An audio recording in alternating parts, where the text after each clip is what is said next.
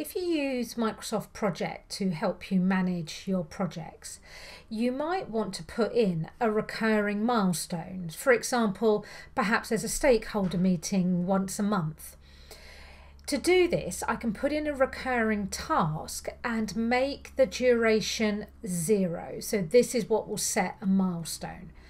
From my task tab, I'm going to go to the task button here and choose recurring task.